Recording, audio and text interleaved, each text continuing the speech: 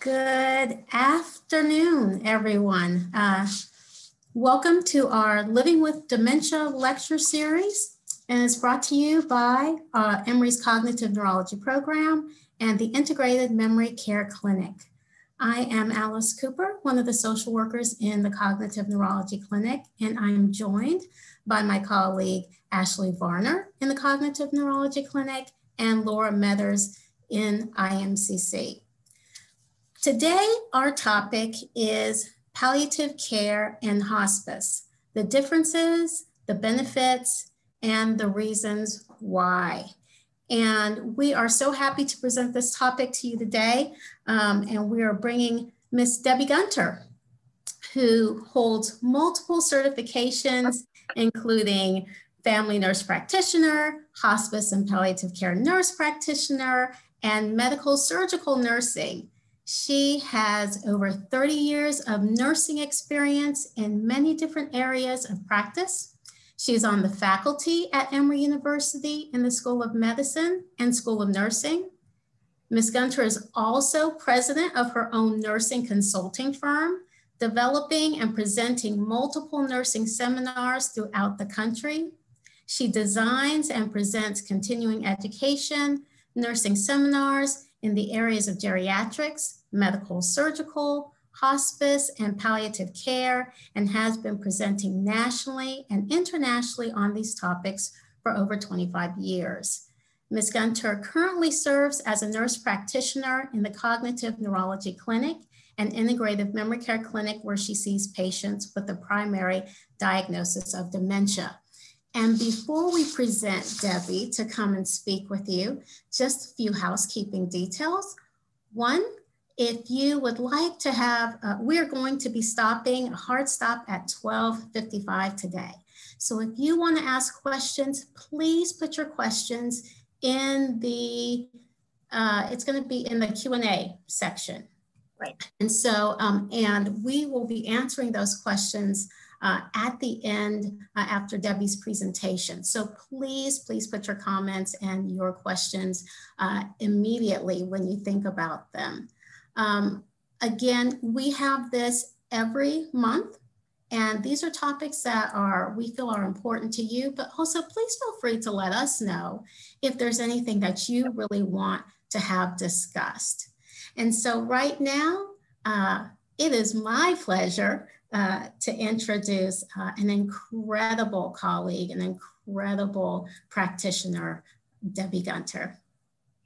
Well, thank you, Alice, and it's so good to be here. And I was very pleased when the whole team, Alice, Ashley, and Laura, asked if I could do this talk. And I'm going to share my screen with y'all so that you can see the slide presentation.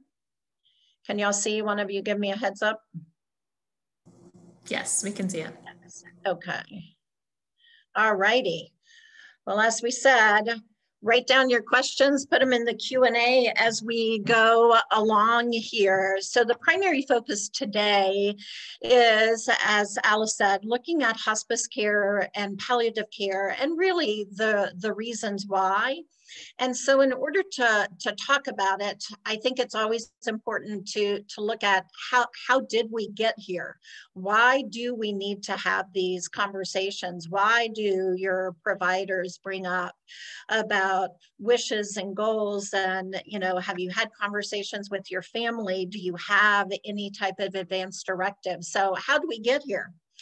Well, why we need hospice and palliative care. One sort of lens from an acute care perspective is that over 50% of Americans die in the hospital after spending days in an ICU just weeks before their death, okay?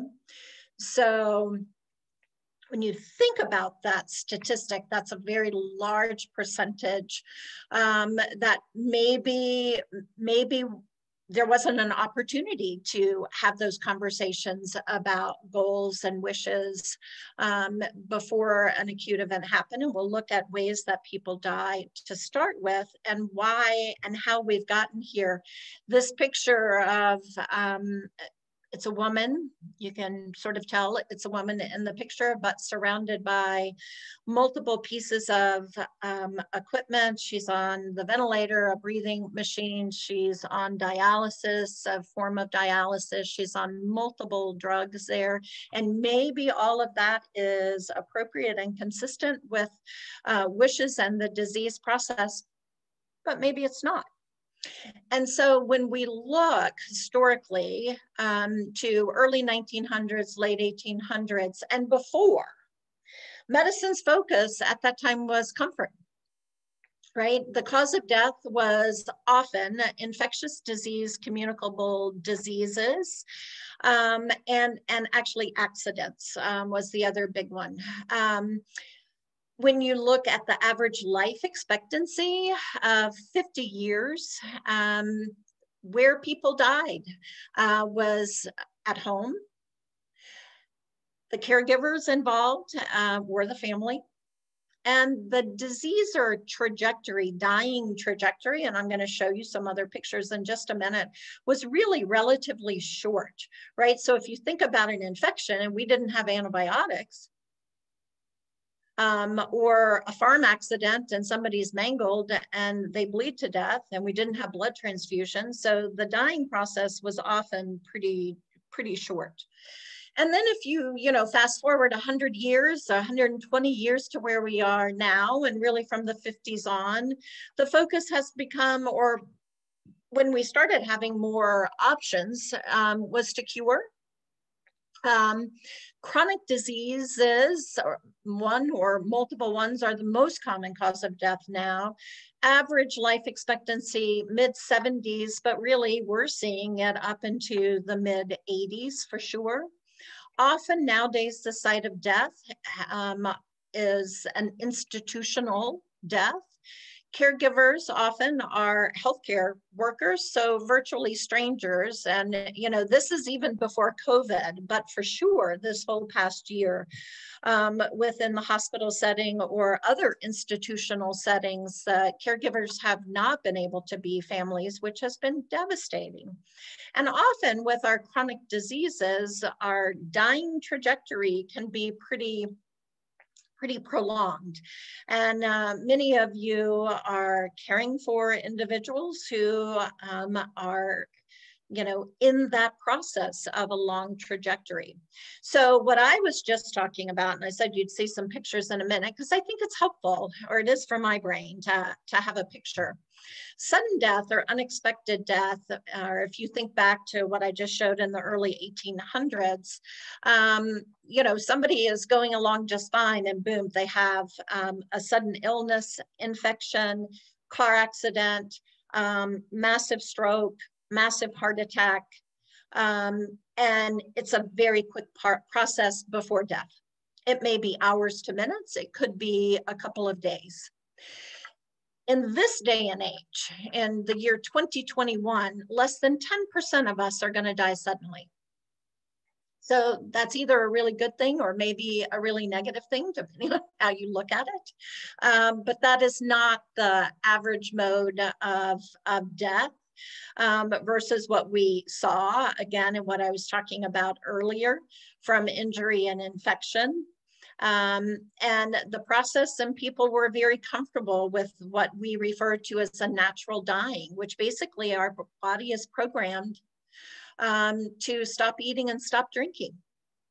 As any disease progresses, as the brain can no longer tell the stomach what to do, to absorb nutrients, the intestines shut down.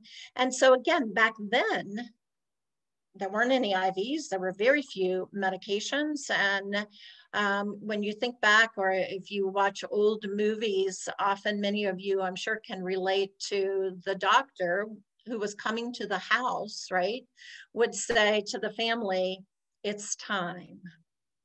And they would nod their head and they'd look very solemn. They would say, "It's time." And the family would say, "It's time." And if word spread to neighbors, it was the doctor said, "It's time now."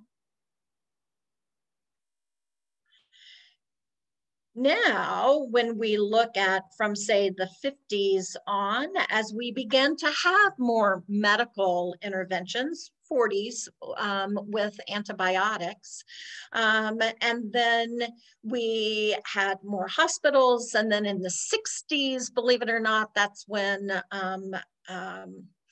cardiopulmonary resuscitation became a much more common thing. We had dialysis begin to make its appearance, ventilators making their appearance. And so we began to have more technology. So that sudden death, sudden short dying process became more prolonged. So it could be that somebody is living with a terminal disease and they're doing pretty well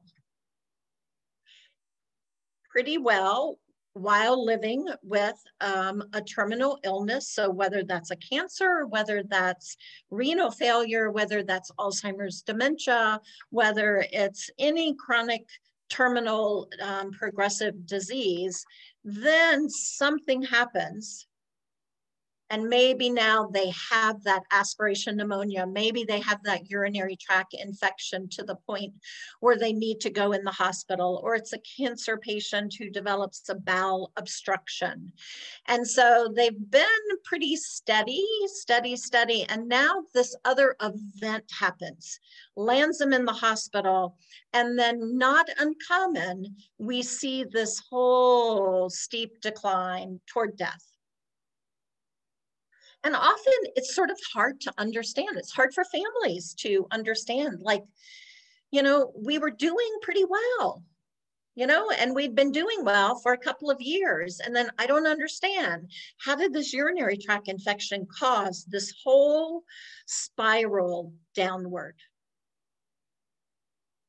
But that's a very common mode of death.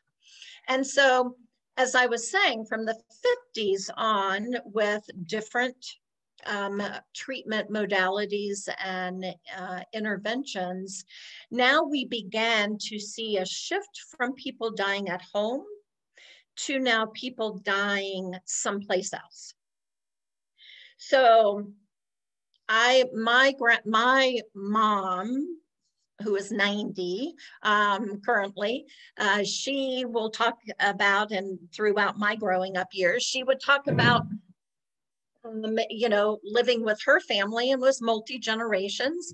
And she talked about one of her grandfathers died at home, and then he was laid out in the home. Right? People came to the house to pay their respects in the parlor where he was. And so in many ways, prior to the 50s, death and dying was really a family event, and people were more used to it. I don't mean that it wasn't sad or anything like that, but it occurred in the context of the living family, if you will.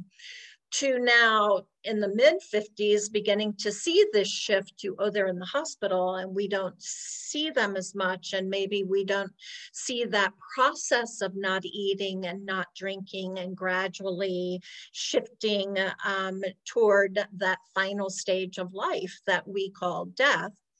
And so the increase in technology obviously led us to have different expectations about what was happening, which again is awesome. Our technology, our advances, I mean, my gosh, it is amazing when you think about it and what all can be done. So I'm not knocking technology advances at all. But often, because of some of that technology, and because we are all seemingly, and the data supports this for sure, living longer, we are living longer with chronic diseases. So different from that previous slide I showed y'all in terms of, living with a disease, doing pretty well, and then something else is added and it just spirals down. Now we begin to see this kind of up and down. Oh, we have another infection. We treat it. We have some more time. Something else happens. There's a fall. Maybe there's a hip fracture. Patient comes through it. But ultimately, what do you see? What do you see happening, though, with the line? It's going down. Health status, which is basically also functional status, is declining. And so this could be for 10 years, 15 years. And often when we think of our different neurodegenerative diseases, this is a fairly typical pattern over years, right? So these aren't fast diseases, but slow. So different things that come up. And I'm sure some of you are probably families of patients that I see, or patients themselves, or when families ask any of us, well, is this the new normal? Is this the new stage where mom is, or dad, or sweetheart, or child, whoever it is? And often our answer is, I don't know if this is the new stage. Or I'm seeing you after hospitalization and an acute event, and I don't know how close back you're going to get to where you were. But the chances of you getting completely back up to where you started are pretty low, because the body just doesn't have the reserves, right? And so when we look at all of these advances, kind of tying it back to why I started down this path, was why do we have to have these conversations? Why do we have palliative care? Why do we have hospice care? And so thinking about it from a cure point of view, we cure some previously fatal diseases. Sometimes infections are often, but please remember, people die of infections every day. Okay, so not all infections are curable, right? Our antibiotics, we develop resistance to them. And we run out of antibiotics that will, because when somebody continues to get them over and over, and we expose them to so many antibiotics, they eventually stop working. So people do die of infections. And I remember seeing a patient in the hospital when I was with the palliative care team at Emory University Hospital, and seeing a woman in the ICU, and she had had recurrent pneumonias for an underlying immune disease. And her husband, and she was dying, and he was having such a hard time understanding it, because he said people shouldn't die of pneumonias in this day and age. So sometimes we can cure infections, sometimes fatal diseases, like childhood leukemia is a great example. In many situations, we can cure some other cancers we've made progress in. But recognize that the majority of diseases that people die from, like heart failure, like emphysema, chronic obstructive pulmonary disease, renal failure, brain failures, which are dementias, Parkinson's disease, any neurodegenerative disease, we don't have any cures right now.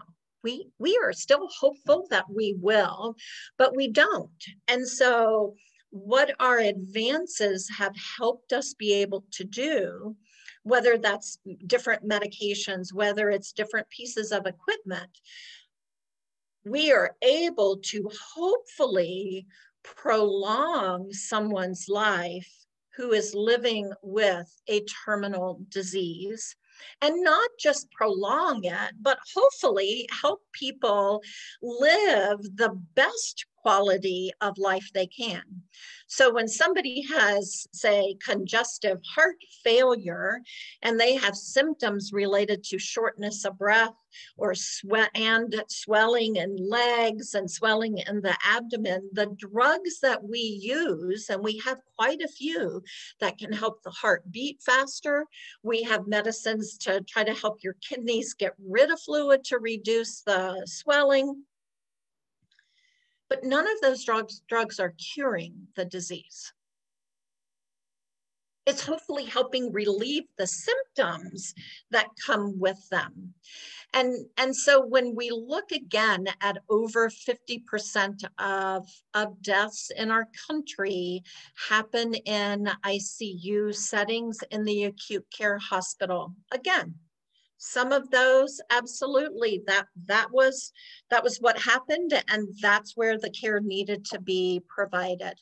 But a lot of times what the healthcare team, what all of us on the healthcare side struggle with is when do we use all of our technology, or when do we not use it? Do we use it just because we can, just because it's available?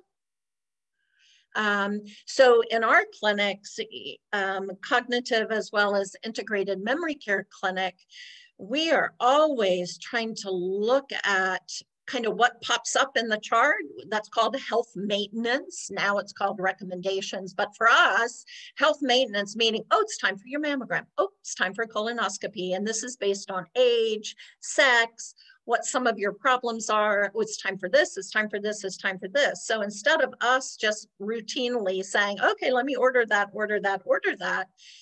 we have conversations to say, does having a colonoscopy, given where someone's disease state is and functional status, does that make sense? Is that going to enhance somebody's quality of life? So more from a simpler example to use, all the way to, do we intubate, do we put this patient on a ventilator? Is that consistent with what their wishes are? And so this correlates with the earlier slide in terms of the rate of ICU use increases at the end of life, and it increases significantly the older someone gets and with the number of coexisting chronic illnesses.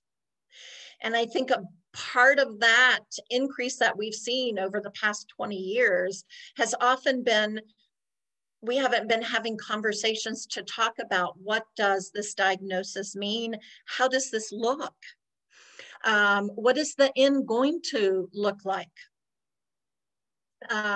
When someone has a neurological disease and begins to have trouble, the brain has trouble recognizing saliva in the mouth, right? What do I do with it? The brain has to tell all of those swallowing muscles, to swallow. It's a very complicated process. So when individuals start having trouble knowing what to do with saliva, that increases the likelihood that saliva is going to go down into the lungs. There's just a couple millimeter distance between my esophagus, where food and saliva goes, and my trachea, where food and saliva is not supposed to go. And so increased risk for aspiration and pneumonias and pneumonias and pneumonias. And at some point, again, conversations, palliative care or hospice care is, we don't need to continue to go to the hospital or ICU. This is a sign that we are nearing the end of someone's life. And so I just put some statistics on here, some data for those of you who might like that as well, of looking at as many as 1 in 5 people who died in the ICU, who died either in the ICU or shortly after having received ICU care.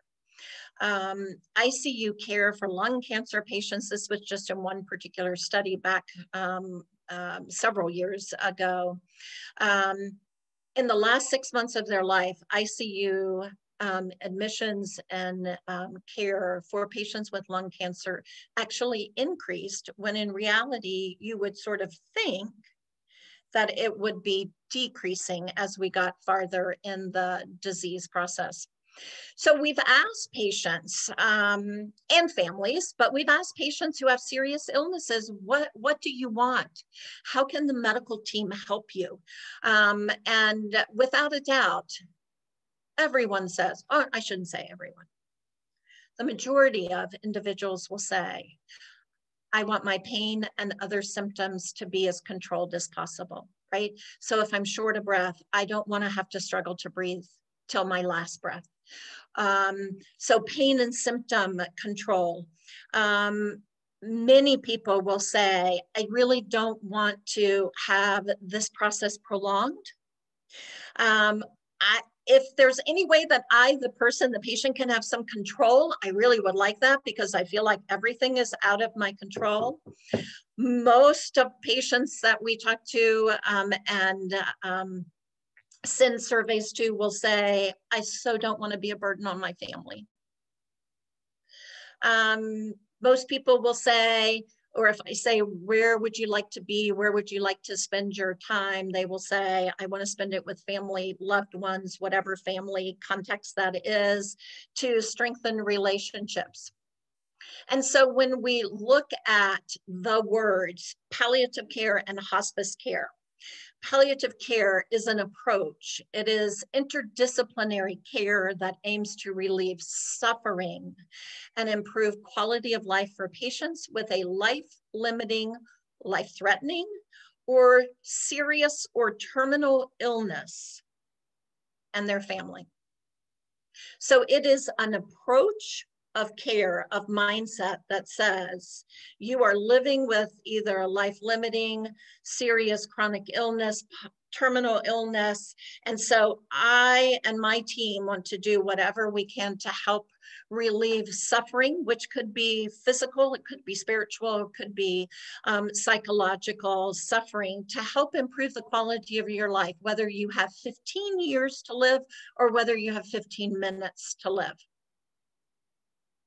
And so palliative care, this mindset, this approach, means that I can provide this type of care, whether you're receiving chemotherapy, whether you're going to have open heart surgery, whether you're receiving dialysis and hoping for a kidney transplant, right?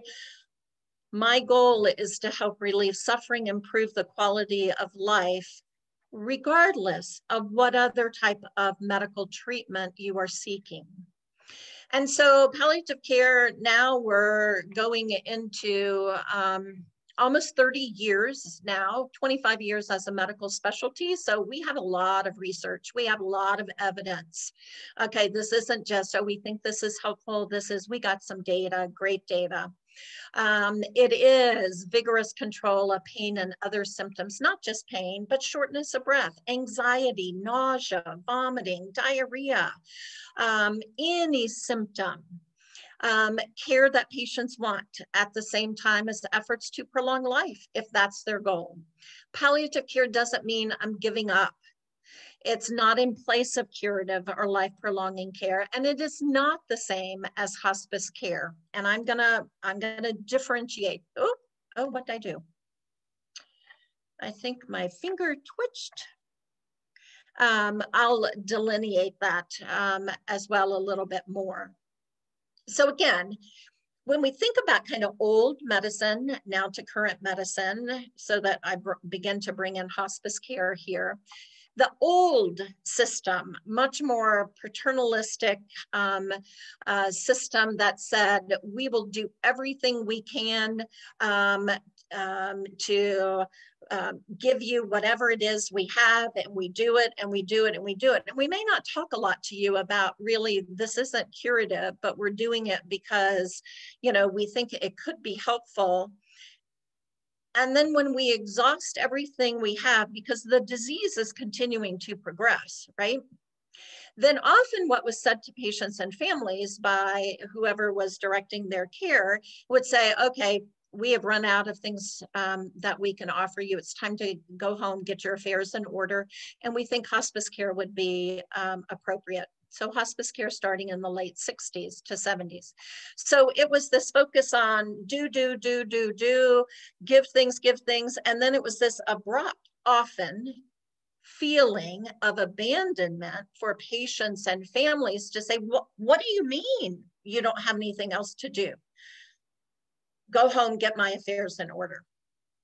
I hope nobody has had that experience, but it was very common. So hospice care and then death. The newer focus over 20 years to a specialty is to say, okay, you've just been diagnosed with a serious illness or a terminal illness or, you know, an acute sudden event.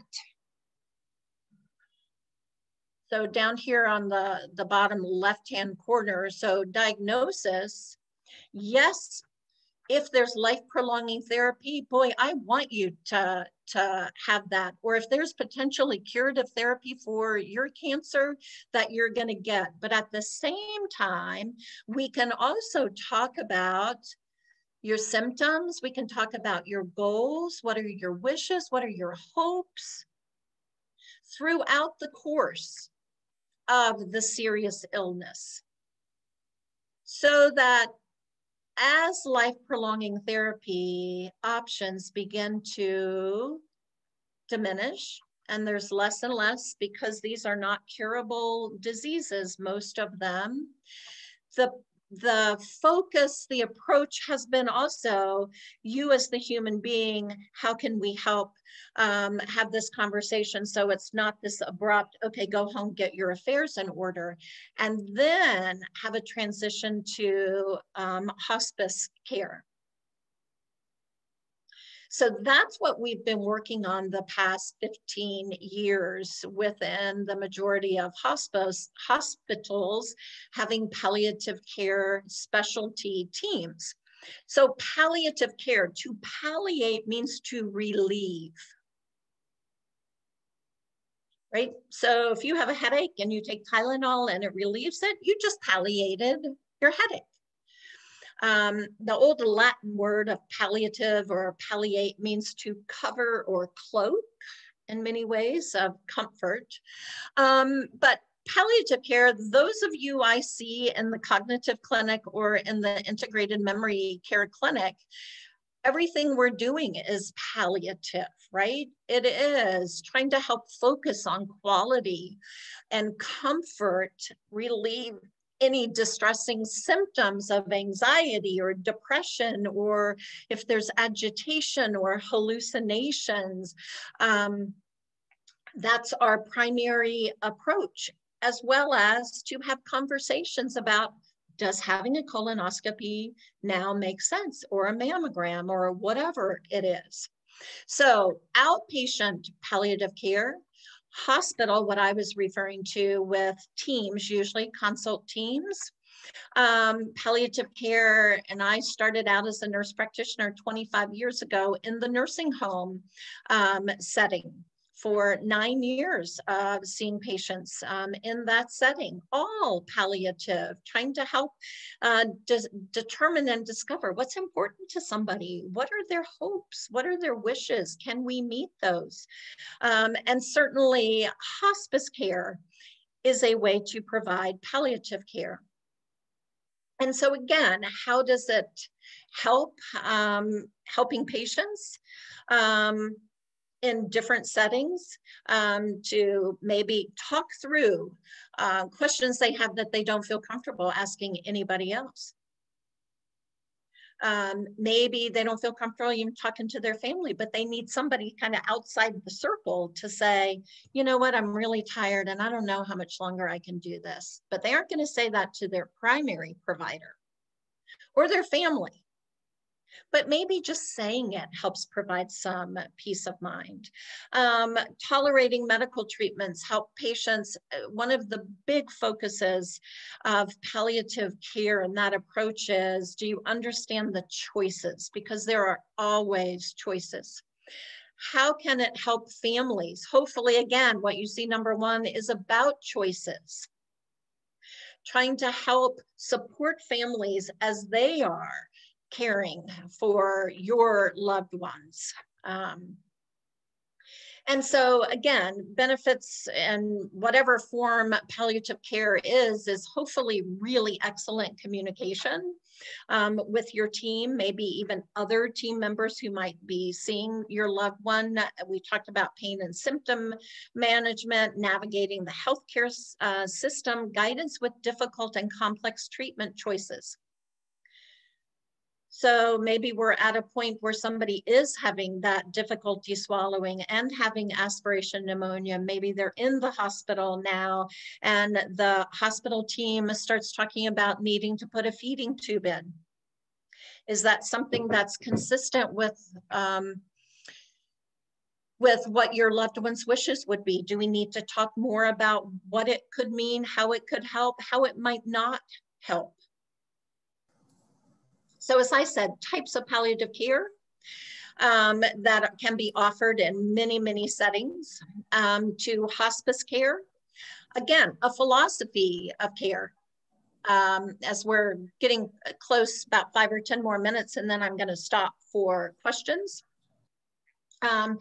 First model of hospice care started in England.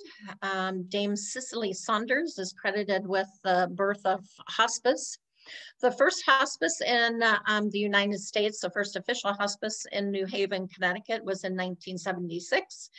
And now there's probably over 4,000 hospice programs in our country. So the hospice model of care is designed for individuals who have said there isn't any further curative measures or even prolonging measures that I want to seek.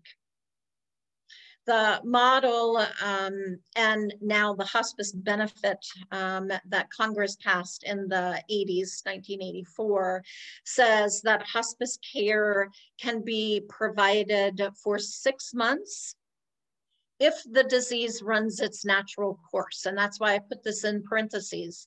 It is offered in the last 6 months of someone's life.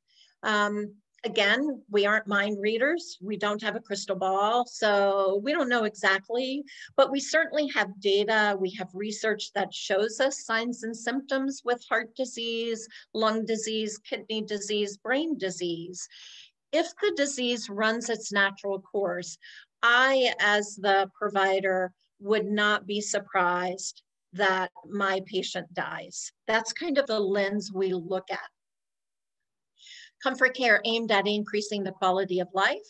Physical, psychological, social, spiritual care and help provided strong emphasis on pain, and that the patient and family is the primary unit of care, with all different types of providers, physician, nurses, nurse practitioners, PAs, social workers, occupational physical therapy, dietitians, aides, volunteers, bereavement counselor, providing durable medical equipment, supplies, medications related to the terminal diagnosis there.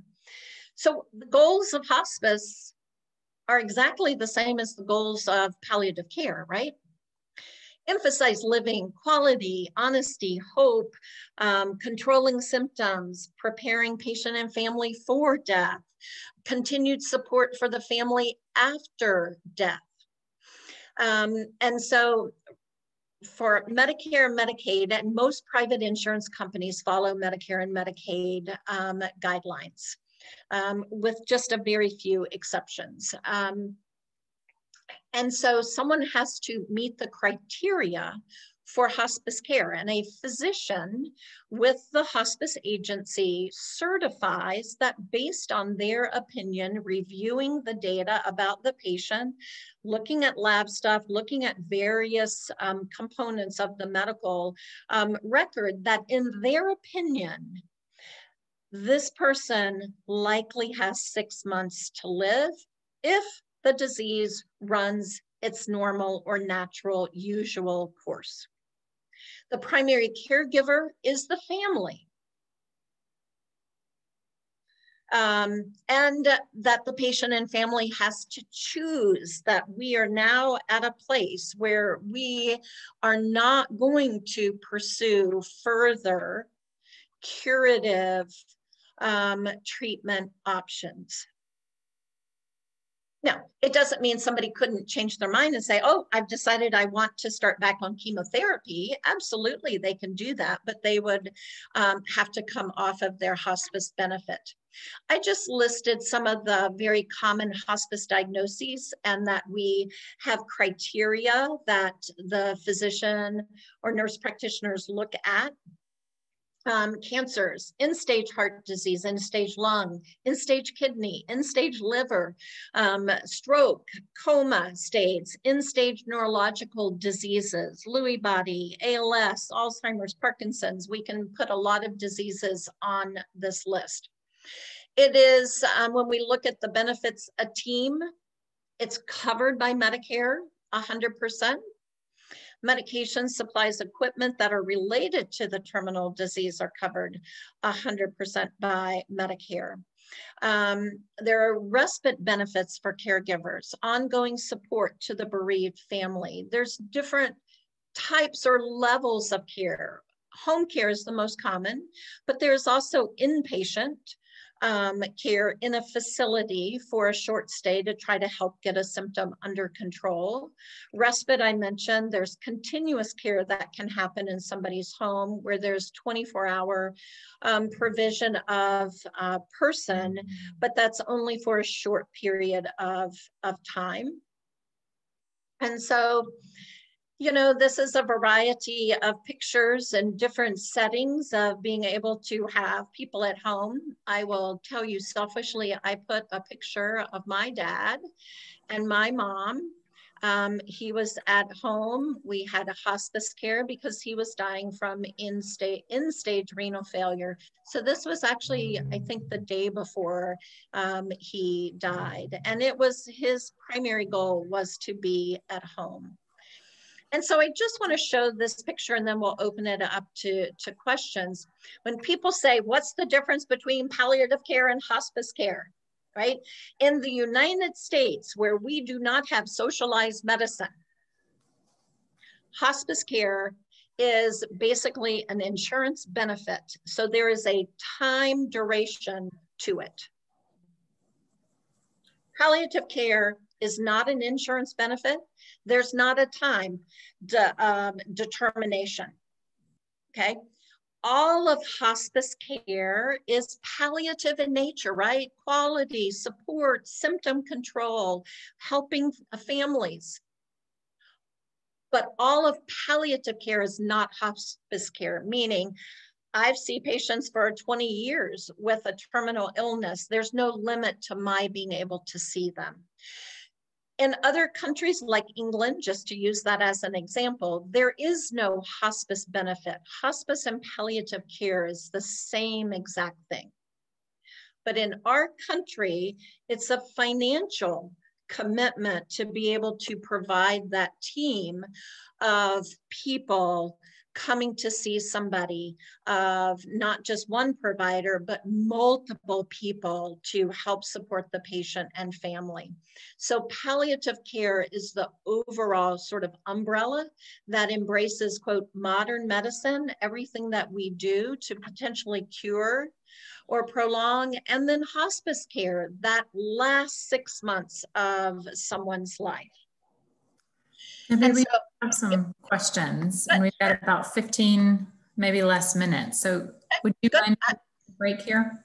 This is my last slide with my most favorite quote. Okay, well, all of my team members see this quote in our shared room that we have, that life is not measured by the number of breaths we take, but by the moments that take our breath away. So I am going to stop. I like it. All right, stop sharing. Thank you, Debbie. That was really helpful and a lot of information condensed into a really short period of time. I think we could probably talk about hospice and palliative care for days and just be getting into it. So we've had a few questions that have come through the chat. some are around sort of what hospice covers. So one was a question about occupational physical therapy and speech mentioned with hospice, but this particular hospice has said that's not a part of the benefit. Can you talk more about reasons why somebody might get that or not? Yeah. So the hospice benefit, the national hospice benefit that Congress passed back in the 80s that outlines the different services is there. And the components of that should be the same no matter which hospice company is providing services. But I will say that's not reality. So when it comes, say, to physical therapy, sometimes absolutely provide physical therapy. If we can get Mr. Smith to be able to transfer from the bed to a chair so that he can be at home with his sweet Mrs. Smith, who can then manage him, that's an appropriate use of physical therapy. It's a very defined goal. If somebody is bedbound and the likelihood of being able to restore any function, that would not be an appropriate use of physical therapy. So it is a very individualized application, I would say. If somebody's goal is to have physical therapy, occupational therapy, and speech therapy with goals very clearly defined that are not consistent with, we really just want to focus on quality and comfort, then it's not appropriate. And maybe hospice care at that time is not the appropriate time. You know, if somebody's had a stroke and there's a potential that we could regain some, you know, walking or swallowing, don't start hospice care then. Let's give it what we have. But if after therapy, those goals aren't achievable, and now the focus is going to be on yep, we tried that and we didn't get what we wanted to see, then hospice may be appropriate. So I would not say that every hospice, you know, maybe approaches things quite like that. That is how it should be approached. Does this make sense? No matter what it is. In light of someone's disease, where they are in the disease process, and why do we want this? Yeah, I think that's a good point. Not all hospice companies that I've seen are created equally. So it really is about interviewing them to figure out what's their philosophy and what's their approach. So that's another really good point. This is a question about palliative care in the community. Some people have noticed that there are these programs popping up, but there's a lot of confusion about, you know, some say I have to leave my PCP. Sometimes they say, oh no, you keep your PCP and you just get a nurse once a month. Can you provide any clarification or guidance around that? So, and good question. With hospice care and the hospice benefit, 9 times out of 10, we encourage the patient to, quote, give up their primary care provider for the hospice medical director or medical provider. And there's a lot of good reasons for implementation of the plan of care, not having to wait to get in touch with somebody in an office practice. If changes need to be made, the nurses have protocols. Home or community-based palliative care, you are not signing up with another primary care provider. So the majority of home palliative care programs still want your primary care provider to remain your provider, because they aren't assuming all of the care. They are augmenting, they're an addition So I have several patients in both clinics receiving home palliative care through different agencies, and they have a nurse practitioner who goes sees them once a month. And sometimes the nurse practitioner will call me, and he or she and I will talk. And if there are med changes that are going to be made, we'll usually say, well, I'll make them. I've been the one sending the medications. So communication between both, I think, is really helpful. But with home palliative care programs, there is not a medical director that's assuming care. Okay, let's see. I have a question about, this is not something, the person is no longer at home, but they're interested in receiving hospice services. Can you talk more about how home is defined for hospice? Home is wherever someone lives. So hospice services can be offered in nursing homes, in assisted livings, in memory care units, in prisons, in any type of living. Wherever somebody calls home, hospice care can be provided. And actually in some communities, hospice care can be provided to the homeless population. So wherever someone calls home is home hospice care. Debbie, we've gotten a request to share your slides. Is that a possibility? Sure, that's fine. Who should I send them to, Laura, you or? I think if you can send it to me and Alice, that would be helpful. Okay, I will do that. I will do that. This is a question about assisted livings, sort of approaching the loved one and saying, I want the person to be on, the assisted living wants the person to be on hospice services, and families sort of wondering when they would know if that's appropriate, or when they should say, no, it's time to try OT, PT, things like that. Right. I'll try to be politically correct. Y'all know that's difficult at times. Different places, facilities, or we used to sometimes see it with day programs, should not be soliciting for hospice services. That's an unethical practice.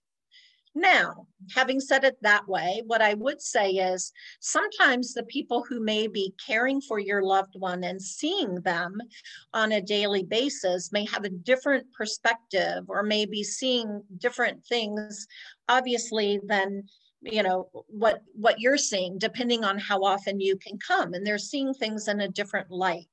And so it could be that it is appropriate that someone may say to you, we've seen this change in your husband, wife, mom, dad, whoever it is, and they're having more difficulty swallowing, they're having more difficulty with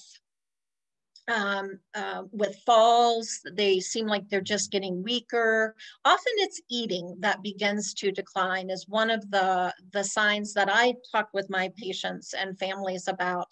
That's an important sign. I would say certainly if any of you are approached by someone in the facility where your loved one is, absolutely ask them why they think that. Are you seeing something different than I'm seeing? Oh, okay. Please remember, hospice care was never designed to be 2 days. It was never designed to be 2 weeks. It is a 6-month benefit. So if someone brings it up, don't immediately think, oh my God, do they think they're dying, next week? It is designed to be that support for a longer period of time. So if somebody said that to me, I would just say, oh, well, let's sit down and talk. Why do you think that? Thanks, Debbie. I think we've got time for one more quick question. We've got about 2 minutes left. But this question is, what happens if we are on a hospice service and we don't like it? How do we switch or get off? Yeah, good question. Absolutely, you have the right to revoke hospice care. There's papers that have to be signed, but you can contact the nurse, the social worker that you've been dealing with the hospice agency, and revoke hospice care for any reason, And you can start with another company as well. Or if you say, you know what, or the hospice may say to you, you know what, we think we need to graduate your loved one because they did stabilize. They are eating better. Their weight has stabilized. You know, so they can't, a hospice agency is bound by very strict regulations. So they can't keep providing services to people who are stable. That's viewed as fraud by Medicare.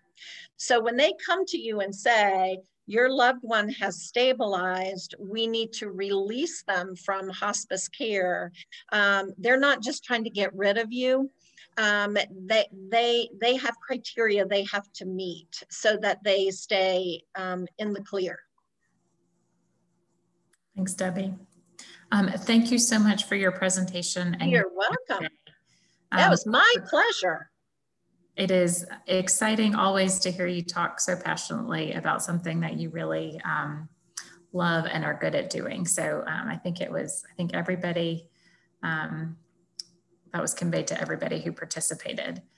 Well, good. I'm happy to come anytime. Thank you. You may be asked again. Be careful what you offer. Our next dementia lecture series is going to be the second Wednesday in June, which is June 9th. And I believe the topic is going to be on advanced directives and pulses. Oh, good. So, that will go nicely with some of the things that you've talked about today, Debbie, and communicating those end of life wishes. But we hope we will see some of y'all again. Have a good Wednesday. And we'll see you later. Thank you. Bye.